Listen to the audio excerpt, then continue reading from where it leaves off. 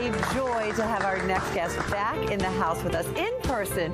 Our very good friend from Physicians Mutual, Bob Gunya, is here to talk all about reclaiming some joy in our lives and what we need to do so that we can all enjoy the retirement we deserve. Isn't that right? Welcome back, Bob. Hi, Bob. Good to be back. We love you. All right. So, Bob, the last year has been challenging for so many of us. I mean, my goodness. And hopefully we have learned some life lessons.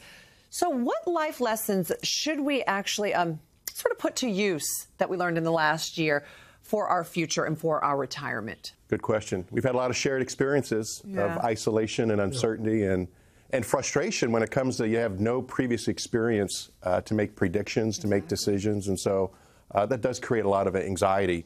But one thing that we've learned over the last year, and it was reinforced by a recent nationwide study, that three important things in our lives. The first one being our health security, second, our financial security, and three, the importance of a close-knit family. Now, I think we'd all agree that those priorities make sense, and they were only reinforced this past year when people were just faced with some really uncertain times. So it's important for us as we think about, retirement and moving ahead. What are those next steps, and how do we reclaim joy? Right. And with the certainty of a vaccine and this progress out of the pandemic, it is the perfect time to say, okay, give yourself permission to be happy. Give yourself to reimagine a joy-filled retirement. That's a big piece of it, right? The permission, giving yourself permission to be happy and joyful.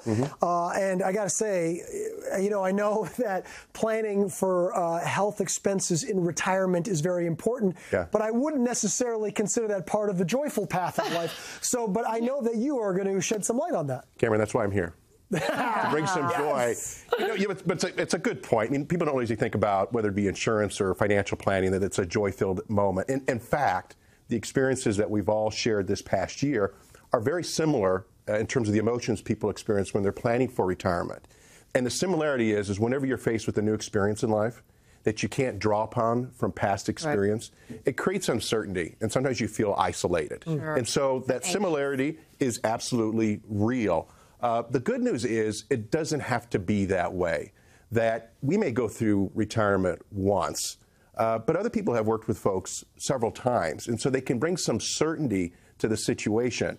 For example, at Physicians Mutual, we've been around for a number of years, and so by providing that sense of certainty and of experience, you can reclaim some joy. Well, bring some joy to the You've been around for a few years, he said. I can imagine being around for 120 years may help, and having survived 2 pandemics at this point really does help with the experience you have. Yeah, it definitely should help.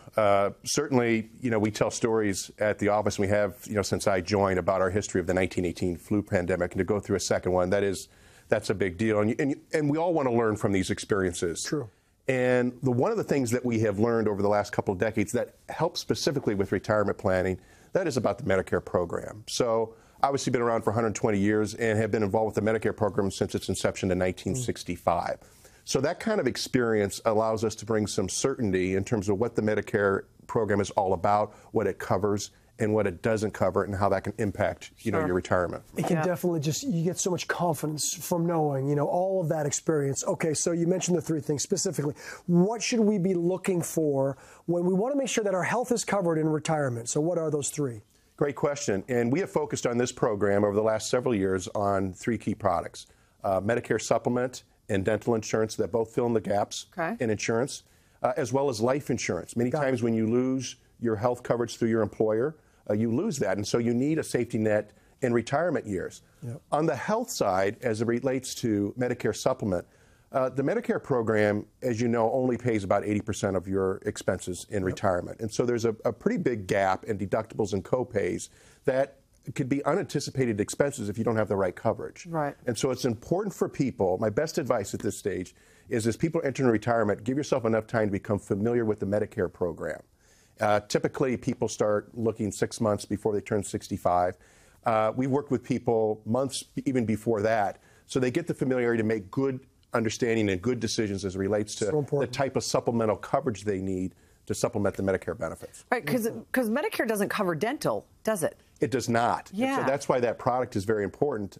It doesn't have routine or even comprehensive dental care for folks.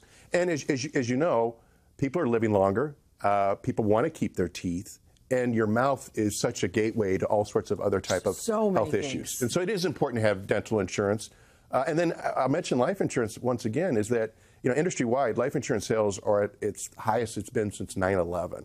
And it's because there is that appreciation of that safety net and the protection for your loved ones following a year of a pandemic. Yeah. It's incredibly important. I mean, we've said it before. We say it when you're here. It's so great to know that we can rely on Physicians Mutual for all of this to help us through, this challenging time, to make it joyful. I mean, and that's the truth. And so speaking of joyful, I love when you kind of end on a real positive note, something special to leave us with. And today is going to be no different, is it? Oh, we do have something special. And I love the fact that Home & Family is willing to share these special little stories. And so we've highlighted customers and employees. And we have a special employee by the name of Nick Rivers. Nick has been with the company for the last several years, and he's also a very accomplished artist. And so we invited Nick to reflect upon, all that's gone on this past year in terms of some of the racial strife and the struggles and the ongoing reconciliation that is going on that we're all experiencing, and create a piece of work that can demonstrate how that feels and some hope for the future. And what he came up with is what you see on the screen now, Stronger Together. And it's a beautiful piece of art.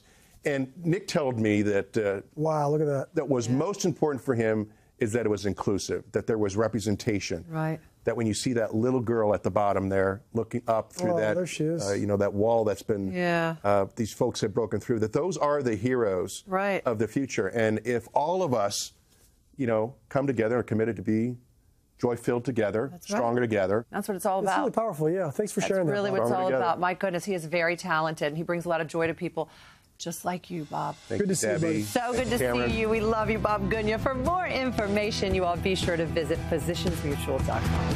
Home and Family on Hallmark Channel.